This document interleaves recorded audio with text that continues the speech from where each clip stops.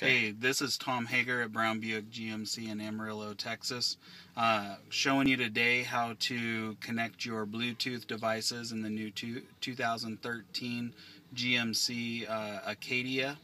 This one in particular has the navigation radio, so it's going to be just a little bit different.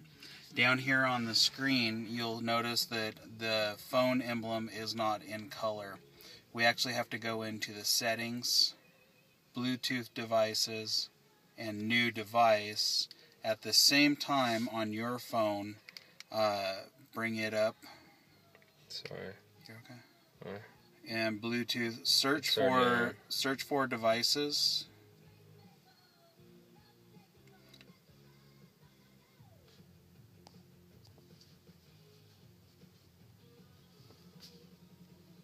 Touch on the GMC Acadia. Pair, hit yes on your screen, and it says pairing is successful. Makes it real simple, but we don't have the voice commands like we do in the past. It makes it, like I said, it makes it very simple for you.